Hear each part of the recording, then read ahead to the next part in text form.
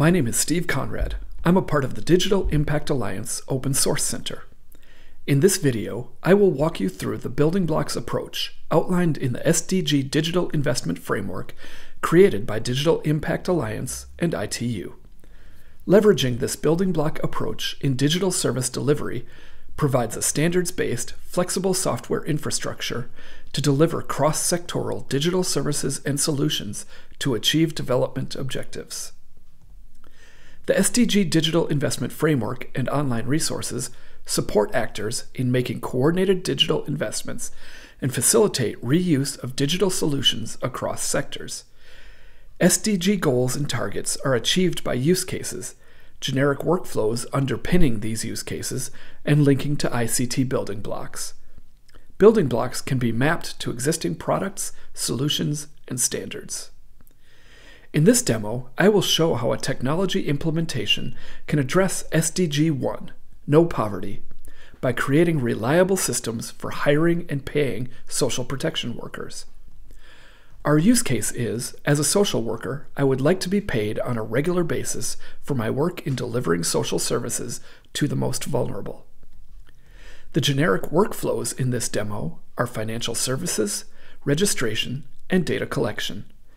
The building blocks demonstrated are shared data repository, registration, data collection, payments, information mediator, and workflow algorithm.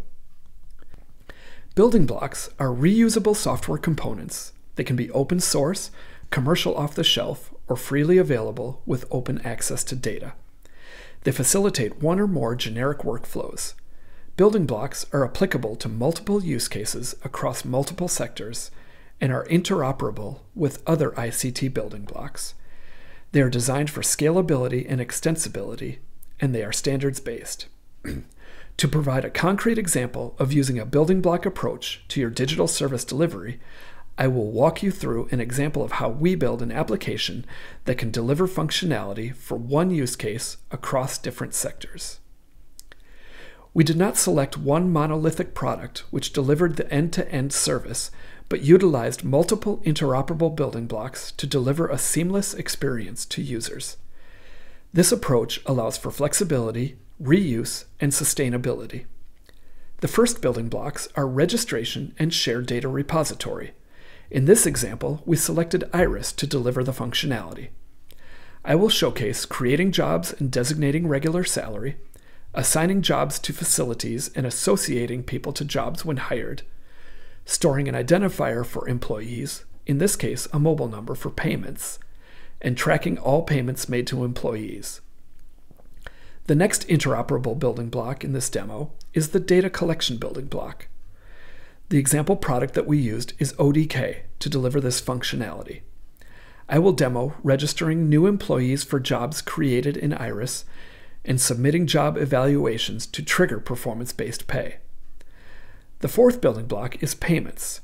We are using the MIFOS banking system to perform the needed payment functions. In this demo, I will showcase MIFOS managing payments and tracking financial balances. The final building blocks are the information mediator and workflow algorithm. The example product that we are using to deliver this functionality is OpenFunction. I will show how OpenFunction can manage the flow of information between systems and trigger certain jobs that need to be run periodically. This diagram shows how the different building blocks work together to form a complete employee registration and payment system that can be used in many different sectors. When a new job is created in Iris, that information is sent to OpenFunction. OpenFunction will then send the appropriate messages to ODK, updating the employee registration form so that the new job can be listed and filled. A remote worker can access the employee registration form in ODK and register a new employee to fill an open position. OpenFunction receives that data collection form and creates the appropriate employee records in Iris. On a weekly basis, OpenFunction will query Iris to get a list of employees that should be paid. Payroll records are created in Iris to track payments made to these employees. OpenFunction then takes the payroll list and sends the payroll information for each employee to MIFOS.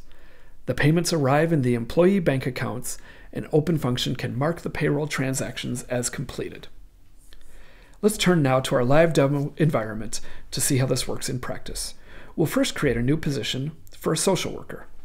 We'll configure the information that we need for this new position, and we will assign this position to a facility, in this case, a social protection office that we have configured. We'll save this position, and it is now available to be filled. We'll turn to Open Function. We've configured an hourly trigger that queries Iris to look for any new positions that have been created. We'll run that trigger manually so we don't have to wait for the next hourly run. It will get the new position and update the ODK form that is used when we're hiring someone to fill it. We turn now to the perspective of a remote hiring manager who is tasked with filling this new social worker role. They'll go through their hiring process, and when they're ready to hire someone for the role, they will use ODK to register their new employee. They'll first get the latest version of the registration form that will have the latest list of positions that can be filled. Once they have that, they can fill out the registration form with the information about their new employee. In this case, we'll fill out her name, Natakunda, and we'll fill out a mobile number. As we mentioned before, this is important because it links payments to a bank account that is associated with this mobile number.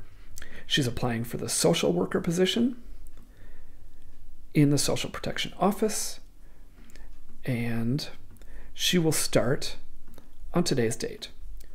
Once we have filled out this form, we can send it back to Open Function. Open Function then will receive the data collection form information and update the position record in Iris. We look now back in Iris and we see that this position has been filled. From here, we can turn back to Open Function. We have another trigger that runs hourly to get a list of any new employees that have been hired. We do that so that we can update the employee evaluation form, which is used to send performance-based pay to our employees. Our remote worker will then get the latest version of the employee evaluation form and can then do a performance evaluation on our new employee. They'll fill out the evaluation form. We see our new employee in the list, and they can do a performance evaluation. In this case, our employee is given performance-based pay based on the number of clients that she saw in the past week. She saw 22 clients, so she will receive a performance payment of 2,200 coins. We will finish filling out the evaluation form, save it, and send it back to Open Function. Open Function will receive the evaluation and initiate the performance payment to our worker. We can see the worker record in Iris and see that on today's date, a payment of 2,200 coins was sent to her account. Our employee can check in her bank account, and she will see that she received a payment of 2,200 coins on today's date. Now, the power of using a building block approach is that we can use the same building blocks and the same workflows to provide functionality for a different use case. In this case, we'll look at SDG 3, target 3.1, related to global maternal mortality.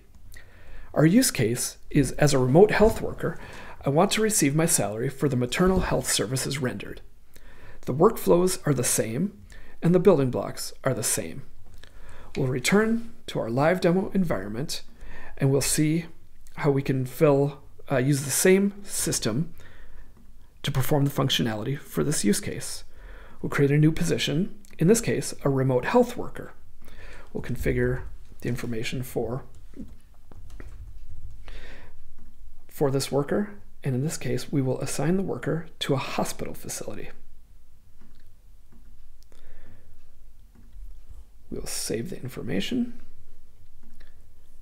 and then we can go ahead and use use Open Function to update the ODK form so that the position can be filled. Our remote hiring manager will get the latest version of the registration form and can fill the information for a new remote health worker. In this case, our worker is Darren. Oops. Again, we provide his mobile number, and in this case, he's applying for the remote health worker position at the hospital.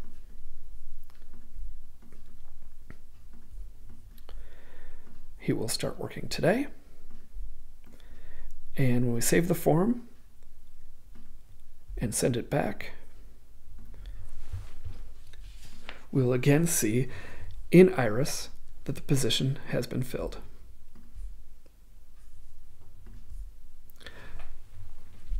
This demo shows that when we create technology platforms using the building block approach, it's easy to adapt them to new sectors, programs, and contexts.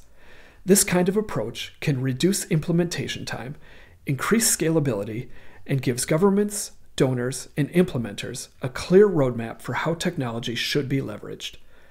The current ecosystem is fragmented, full of systems that are context and sector specific, unable to scale. As organizations and governments align their digital systems with the interoperable building blocks methodology, we will be better able to create platforms that deliver real value, serve people, and help us achieve the Sustainable Development Goals.